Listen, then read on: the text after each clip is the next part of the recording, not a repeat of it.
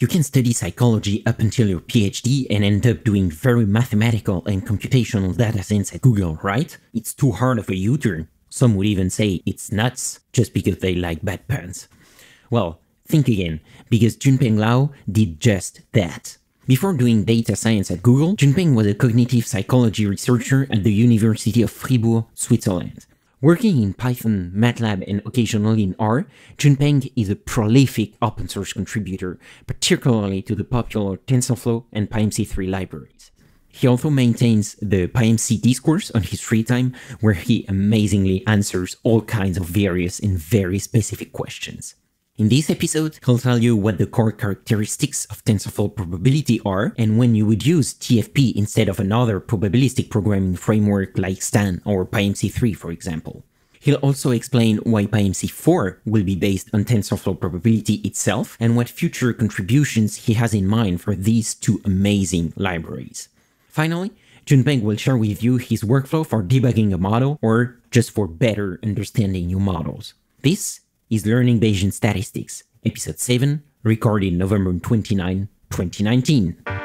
Welcome to Learning Bayesian Statistics, a fortnightly podcast on Bayesian inference, the methods, the project, and the people who make it possible. I'm your host, Alex Andorra. You can follow me on Twitter at Alex_Andorra, like the country, and reach a true Bayesian state of mind by visiting learnbayesstats.anvil.app. That's learnbayesstats.anvil.app.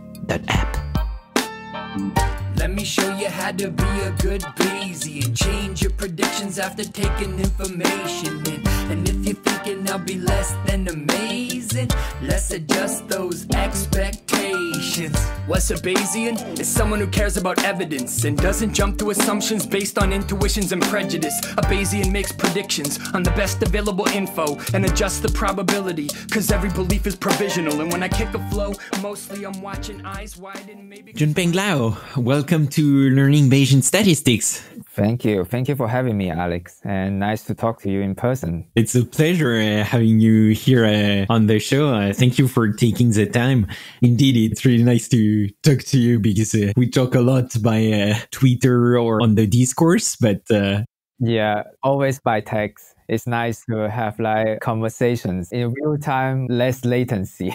Yeah, exactly. It's always a little more magical with a human interaction. I have tons of questions to ask you. It was quite hard to select my favorites for the show. So I think the best is to start by your background. And actually, if I understood correctly, your background is in psychology, but your day-to-day work is very mathematical and computational. So I'm kind of curious here. How come and what's the story behind that? Yeah, actually, it's quite an interesting story. At the end of my high school, I was going to university. I was really drawn to the idea like Simon Freud and this kind of psychoanalysis. That's why I chose psychology, which turns out is completely different than what I was expecting, because it's much more a science approach to kind of like to investigate how human mind works in a very general way. And actually at the time, after 4 years of university, I'm still really much into the social aspect of psychology. Actually, at the time, I was really horrible at statistics. I always make the joke that my statistical teacher is the worst ever. And I hope he didn't listen to this podcast and get mad at me.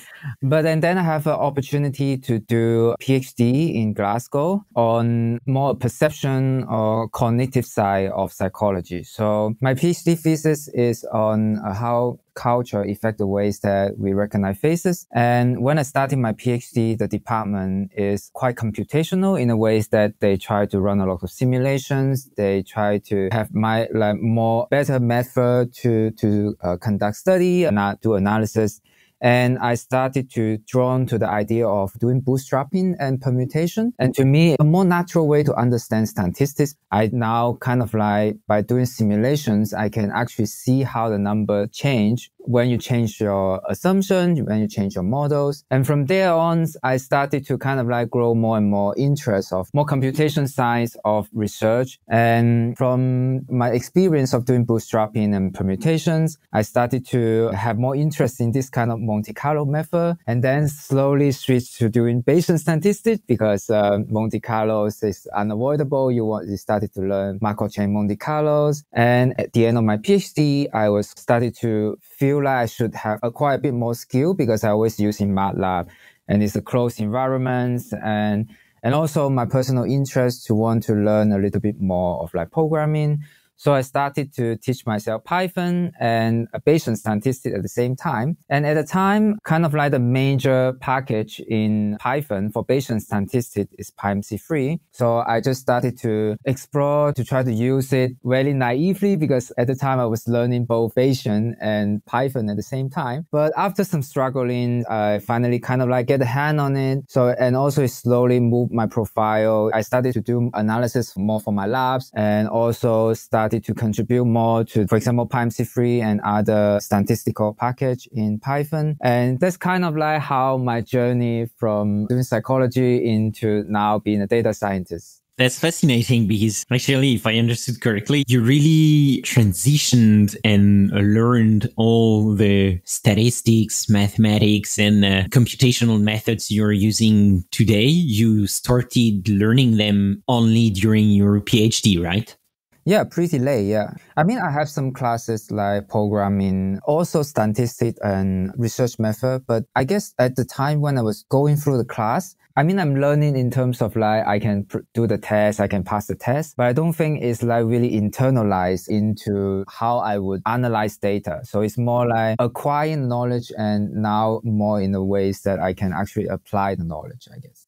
That's really impressive. And also, I guess it's inspiring, I hope, for some of our listeners, because it means that just because you didn't start your undergraduate studies in mathematics and statistics doesn't mean you can't become a data scientist and go more into data science, programming, statistics, and so on. Yeah, definitely. I think I'm really fortunate because my supervisor is really supportive. So at the time, during my PhD and during my postdoc, I have a lot of time to learn and to explore the idea and to just like simple, like just learning to program, because sometimes some supervisor may want you to, just do this analysis quickly. But my supervisor gave me quite a lot of freedom to actually apply the technique that I wanted to and to learn the technique that I wanted to use. That's really awesome. Congrats on all these learning path that you took. And actually, you have another really characteristic trait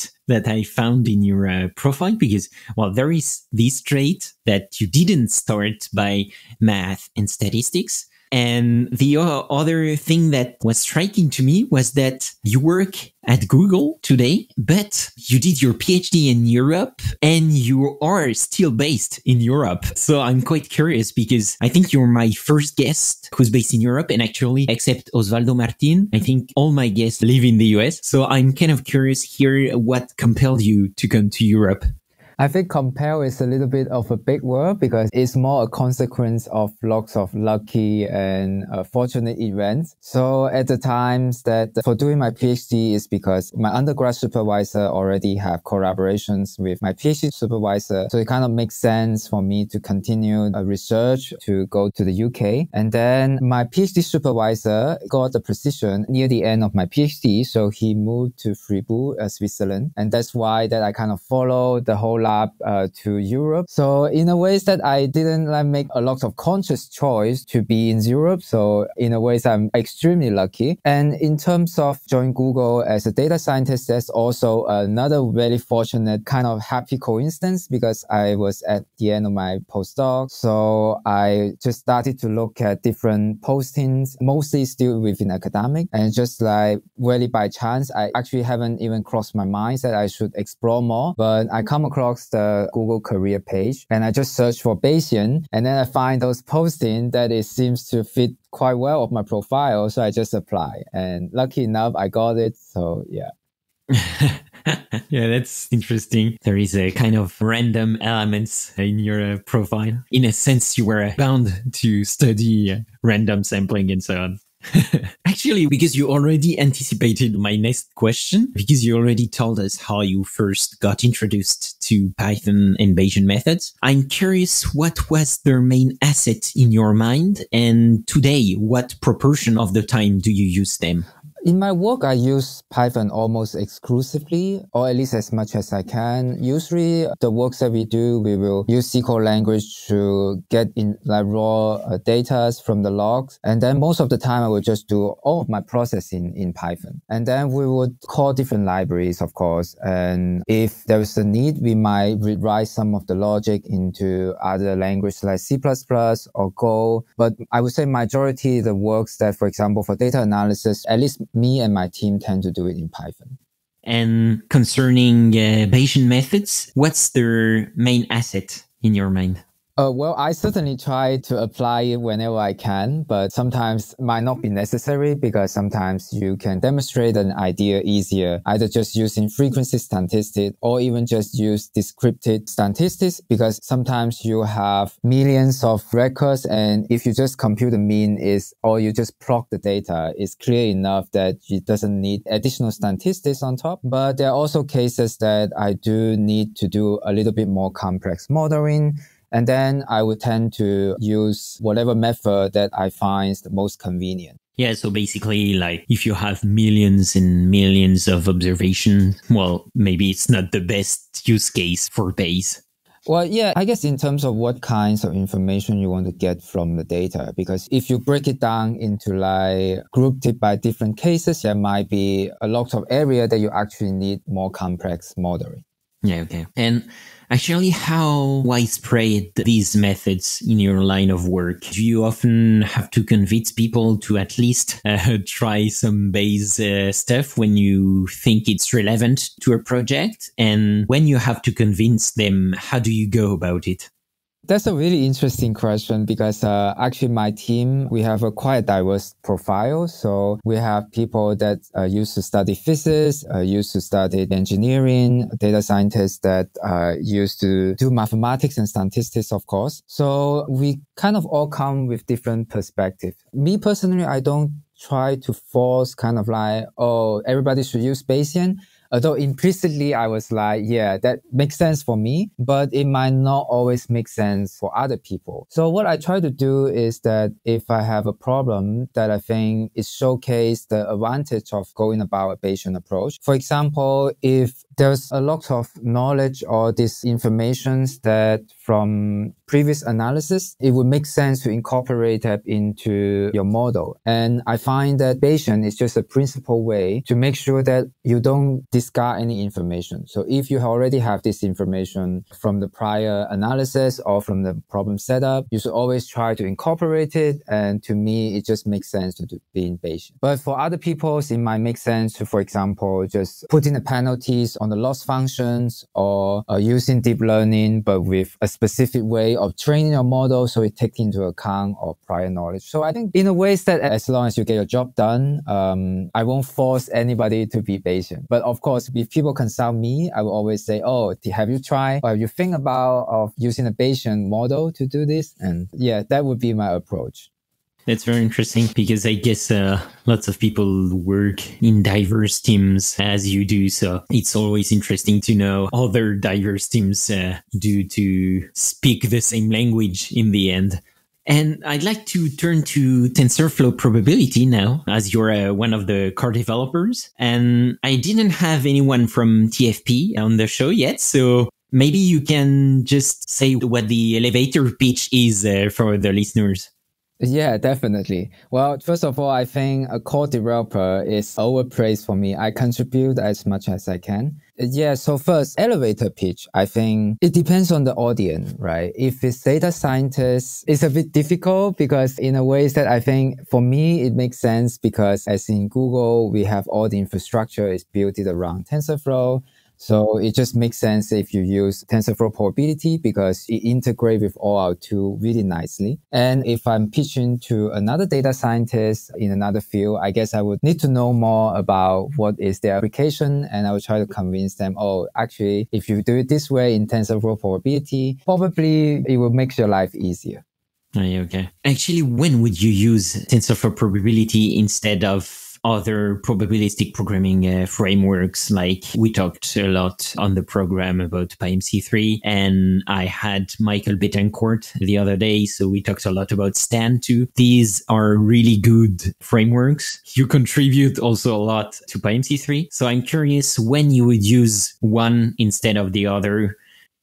That's a great question, because I guess at the end of the day is whether you are choosing one or the other depends on a lot of the teams and kind of like the setups you have. I would say that I find you being in a TensorFlow and TensorFlow Probability, this computation environment comes off a lot of nice in the engineering point of view, that when you try to productionize your model, at least Google try to make it quite easy. You can set up this cloud instance on Google Cloud, or you can use Colab straight out of the box with the free Colab instance. So these are kind of like nice things to have. But in terms of, if you think about a little bit kind of like in the longer terms, in terms of like the future, how probabilistic programming language is moving, I think TensorFlow Probability has great advantage that is developed by a dedicated engineering team. I mean, it has some drawback as well. I might come to it later, but at least the main kind of advantage is that all the design is super well thought. For example, I was so amazed in the very beginning when I saw the design for distributions. And there was the time, even before I joined Google, is that distribution come with 3 different kinds of shape. So shape is kind of like these things that I personally love to talk about, because in PyMC3, we used to have so much problem and users struggling with like shape problem, we call it. And TensorFlow Probability has the nice setup that they are divided the shape into 3 different kinds. So you have the event shape. Basically, it means that when you are computing your log probability, which dimension out of the rank of your input it should collapse to. And then it has a batch shape. Basically, is a easy expandable way that for you to multi-batch a program. And then it has a sample shape, basically is for if you repeat the sample from the same distribution, then you have the sample shape. So there are still a lot of cases that has some awkwardness, but at least I think the framework is a great innovations. And here shout out to a previous TL of TensorFlow Probability, Josh Dillon. He came up with this system. It's really much better way for guiding user to think about shape. And that's kind of like the first impression I got from TensorFlow Probability. And subsequently, I guess many of the design have the kind of like usual drawback that it has a bit of complexity, because they try to cover as much ground as possible. But at least whenever they have codes that follow the initial design, or have like well thought codes that actually think of the design, I tend to find that the program also in a ways that a little bit more safe, I would say. Yeah, that's interesting, this comparison with the other frameworks. And so you touched on it a little already, but I'm wondering, in your mind, what are the core choices you made as a team TFP that made TensorFlow Probability what it is today? If you had to pick the core characteristics of TensorFlow Probability, what would you say they are? Well, shape is definitely one. And then the other really nice design pattern is the transitional kernel. So when we are trying to think about doing macro chain Monte Carlo, we think of there is an unknown. So all the 3 variables in your models that you want to do inference on. And the transitional kernel in a macro chain Monte Carlo is basically taking a state from the previous iteration and propose a new state. And then if you're doing MH acceptance, you decide to either accept or reject this proposal, and then it goes on. And the transitional kernel is nicely designed in a ways that it fits all the needs, that it takes a previous state and then with some metadata. For example, you want to keep some metadata around just for tuning your transitional kernel, or the kind of like things that you can do diagnosis later on. For example, like divergence in HMC or the acceptance rates in any kinds of macro chain Monte Carlo algorithm. And the transitional kernel is designed in a ways that you can easily subclass the module and then build another transitional kernel on top of it. And it's designed in a ways that it fits the pattern of TF.while loop. Because for doing computation or doing while loop or for loops in TensorFlow, you need to write it with TF while loop. It takes a long time to get used to, I have to admit. And it reminds me a lot of when I first encountered it in Fiano. It also has the Fiano scan. Basically, this way, not writing our for loop directly like what you would do in Python, but you write operator or operation that when you call it, it does the for loop or the while loop. It's something that it really needs time to get used to. But when you kind of like finally get it, you just really appreciate how simplistic and how nice the design is for transitional kernel. I guess it's a shame that this kind of like nice design pattern is never explicitly laid out like in some blog posts or in some papers, because I think it would be great to advertise a little bit more or why the team choose this kind of design and why is it nice. And in many cases, I think that sometimes even the designer haven't realized how nice it is, because if there's not enough using it to discover what you can do with this kind of pattern, it's difficult to showcase like how great it actually is. Yeah, plus, this kind of conceptual presentation and I hope understanding is really interesting to have also when you use the package afterwards, because then when you inevitably have some problems building your model, you can better understand the error message you've got and so on. Yeah, it's quite rare to find that, but there is this podcast now to do that. Yeah, so. Yeah. Yeah, and just circle back a little bit back to like using TensorFlow Probability. I think it does have a little bit of a steep learning curve because of this nice design. It has a little bit of additional complexity built on top that user need to basically spend time to learn these patterns and get used to it. And which is why PyMC team is trying to build PyMC4 that hopefully do away this complexity so that other users like data scientists don't need to go really deep into the understanding of the implementation, but still have a nice library that they can run reliable, fast inference. Yeah. That's a very good teasing you're doing right now, because I want to ask you about PyMC for a little later. But first, just to close up on TensorFlow Probability, I'm wondering what are the team's projects for the coming months? What are you guys focusing on, and what are you excited about for the coming months? Well, first of all, I cannot speak for the team because I'm not in TensorFlow Probability team. For me personally, I have a few areas that I feel very excited about in the context of PyMC4 development. For example, getting the mass matrix adaptation running for NUS and HMC. If just in case our listeners don't know about it, so in no U-turn sampler, which is kind of like this dynamic Hamiltonian Monte Carlo sampler, it's really important that we have a mass matrix which guides how the sample should go along the gradients. It's very important for the efficiency of the algorithm that the mass matrix is kind of approximately to the covariance of your posterior. Of course, if your posterior is completely doesn't look like a Gaussian, then that might hurt you actually. In many of the cases, we find that it's really useful and actually makes your sampler much more efficient. And that's what arguably power Stan and PyMC3 of the fast sampling. So we are trying to replicate this also in PyMC4 and in TensorFlow Probability. And so that's one of the main areas that I'm currently working with. And otherwise, just looking to bring more of the feature from PyMC3 to PyMC4 and also potentially TensorFlow Probability. For example, like sequential Monte Carlos that I'm currently working with. INLA, so integrated nested Laplace approximation, which is a method that I really want to know more about. I also want to bring that into TensorFlow Probability. Also some new methods here and there that I want to try out. So that's more like from my personal side as internal/external contributors point of view. I guess you won't get bored in the coming month. You've got a lot of projects. That's awesome to hear. Yeah, actually, maybe just for listeners that don't know what SMC is, a sequential Monte Carlo, can you explain that a little bit and what's the difference with other Monte Carlo methods like NUTS? Yeah, gladly. So sequential Monte Carlo is also known as particle filter. The idea is, in a very rough way, is that you would initialize a group of particles. So you can think of it as states, or you can think of a replica of the state in a macro chain Monte Carlo. Or if you sample many different chains, you can think of it as like a group of points, I guess, to represent the space.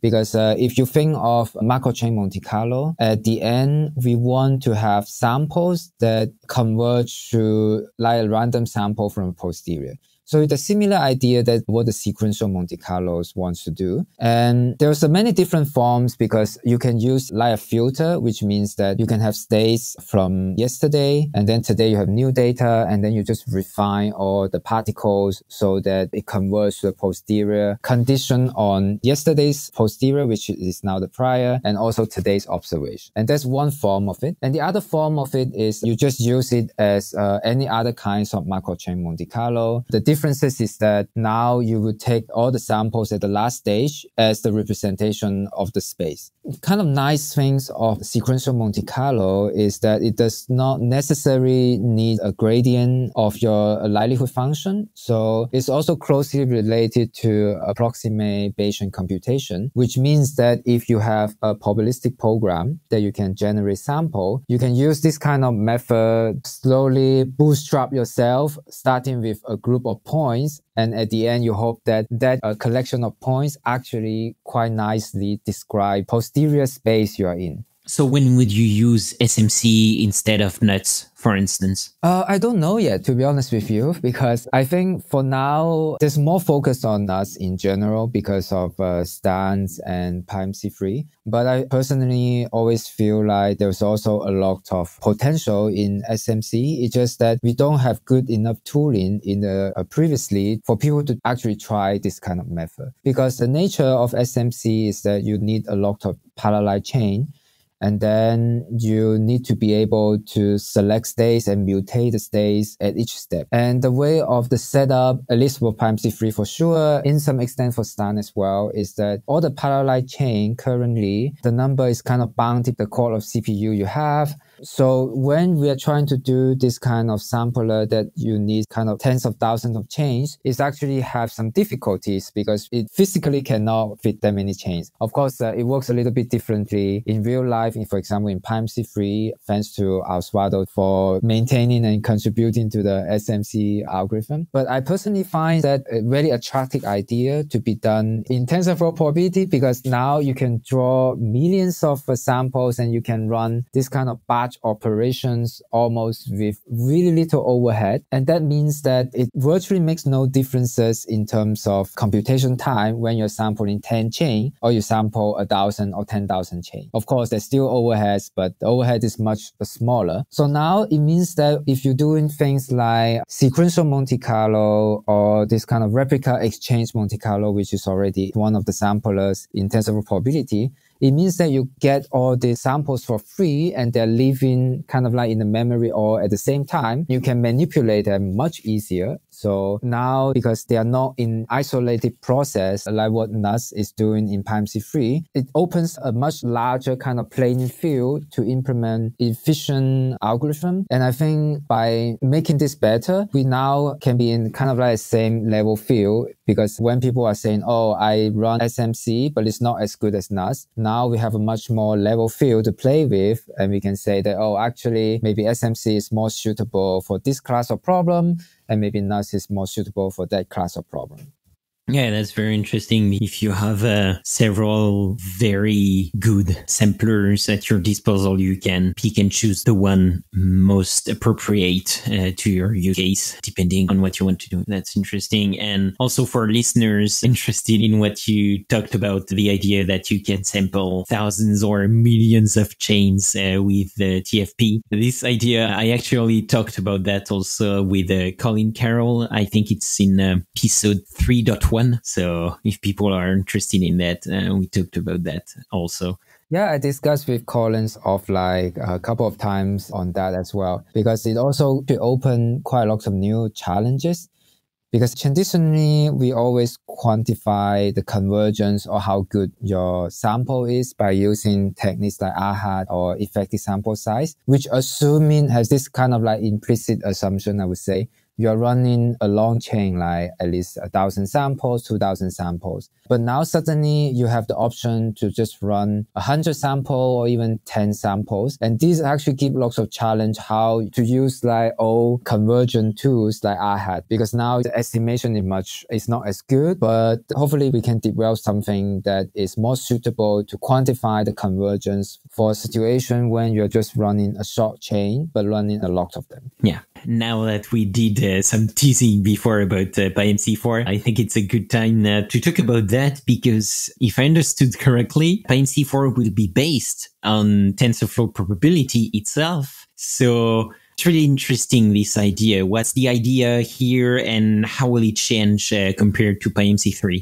I guess the main kind of like same consistency across PyMC3 and 4 is that we'll try to make it as this kind of inference button. So paraphrasing from Thomas is it means that users would write down their model as if they would write down it on a piece of paper, or as if they are just copying line by line from an academic paper they're reading.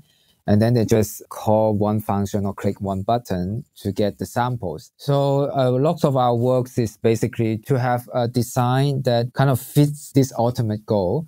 There's still some challenges because PyMC3 and PyMC4 are built in completely different backends.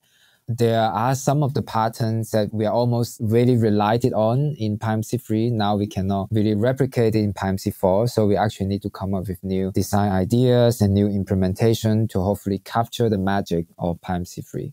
And how is the shape handling looking in PyMC4? Still difficult, but I would say better. At least now we have more control of how the shape is formatted in the backend. So it's more just to have more cases to handle all the edges. And yeah. Yeah.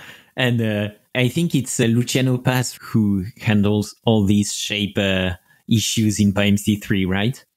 Yeah, he did a lot of contribution of shape handling, and it's a great effort, and we are extremely thankful of his thought put into the redesign, and hopefully many of the design can also upstream now to PyMC4, because I guess we all learn over the ways that what might be a better approach to write this kind of package.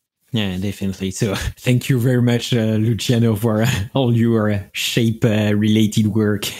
Just to summarize for listeners, what you said about PyMC4 was that the idea is to have something on top of TensorFlow Probability with less boilerplate code that allows users to specify their models at a more conceptual level and then to hit on the inference button. Right. Well, that's the goal we are aspire to. Yeah, that sounds really promising. I can't wait to see the results. Yeah.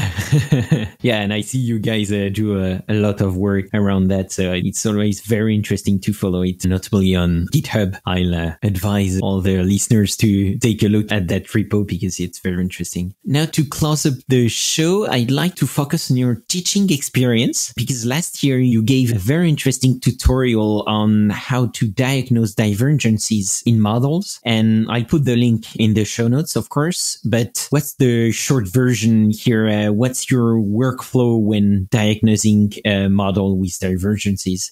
Well, first of all, I would do all those usual blocks. That's kind of like always first step when you have divergence, just to get an understanding of where the divergence is. And sometimes they might not make sense, but usually when you see a lot of them, that's always extremely bad size. In most of the case, I guess the divergence is always from kind of careless or not putting enough thought or priors, because if you have a prior that is too diverged in a ways, of course, it depends on what kind of model you're fitting, and there's a lot of great advice from the Stan. I think it's a GitHub wiki page advising you what is the good prior in principle to choose. So yeah, that's kind of like, it's a little bit difficult to explain it really coherently because many cases depending on the models. So sometimes if you see that people are complaining, oh, I have this mixed effect models and I have huge divergence. And if you look at their model, you see that they just have lots of half-Cauchy prior on the sigma of downstream to plug into a normal distribution. Then you already feel that,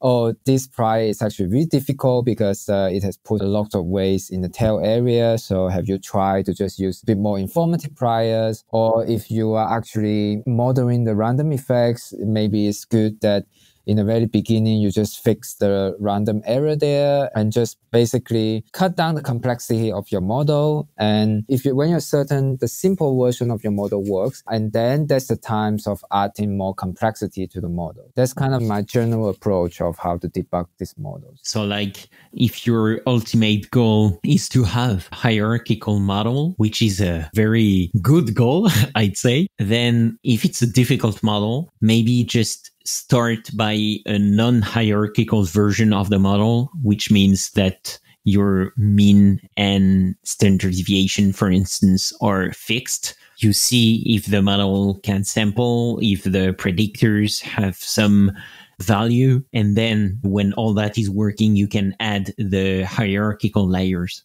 Yeah, definitely. So just as an example, for example, if you're fitting a linear regression, if you use standard package and just look at the coefficient, it makes almost no differences. The sigma of the likelihood of the observations being a fixed number or being a free parameter.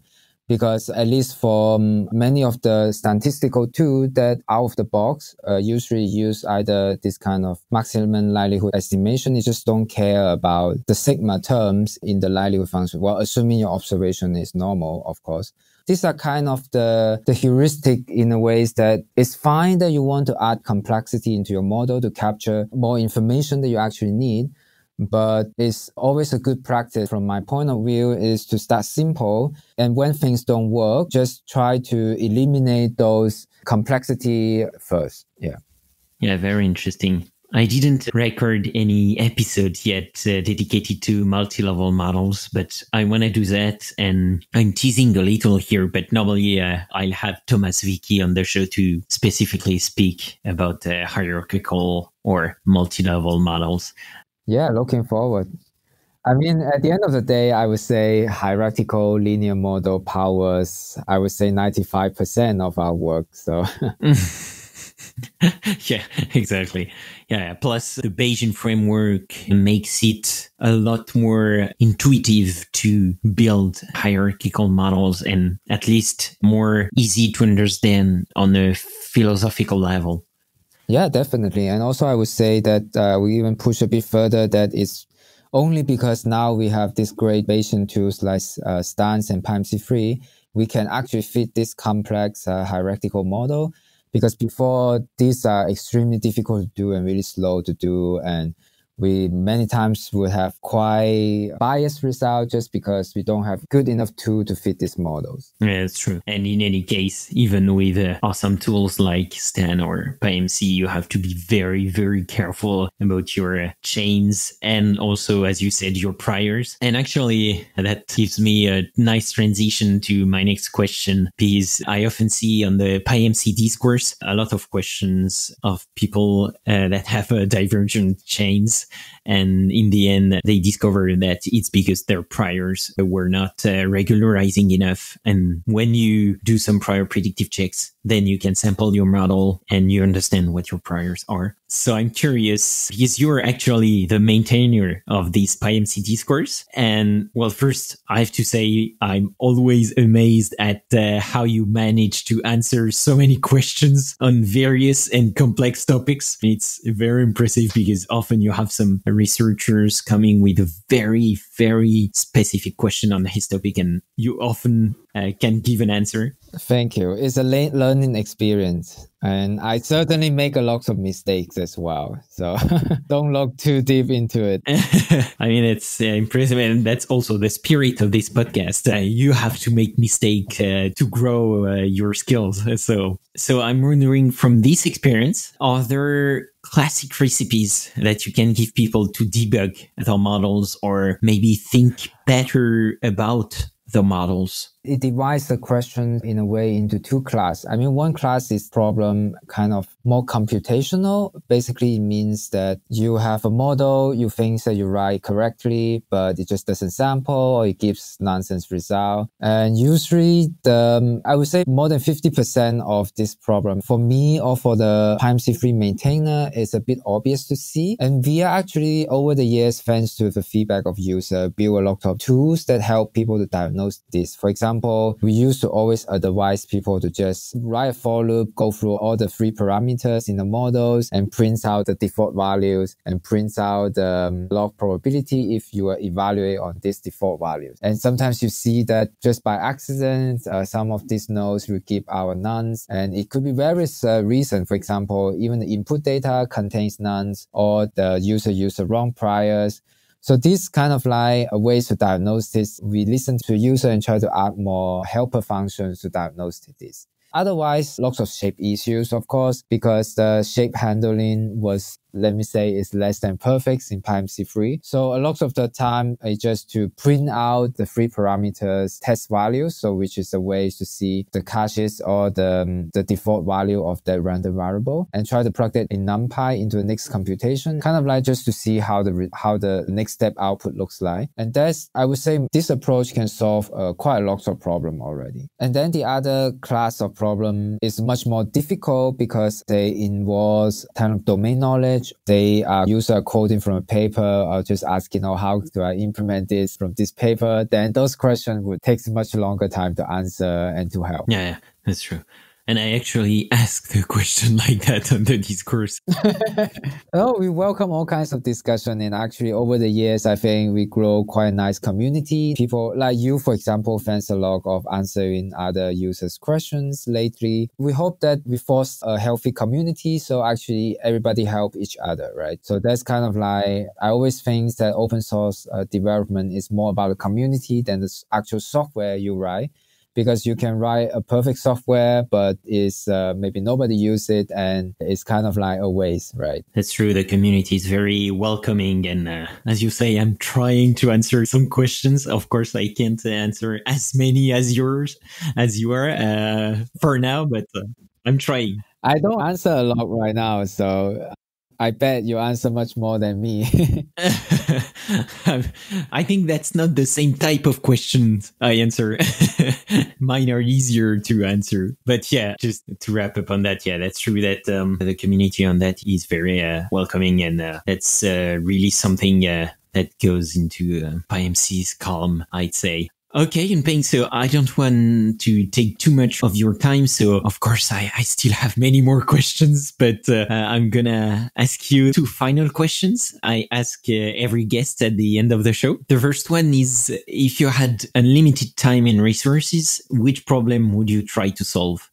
Yeah, it's funny that because I listened to all your previous podcasts, I know this question is coming. I still don't have think of a perfect answer in a way that I'm happy about. I guess really enough, I think I might probably devote those resources into solving fusion technologies, because I think all these renewable energies nowadays, it doesn't seem to be effective enough. And I do think nuclear energy should be should be a focal point to solving this energy and environment crisis that we are having. So I know that it seems like there's research going on, but it's never going anywhere. But I do hope that more people are devoted their career and government devoting resource to this area. Yeah, that's an interesting answer.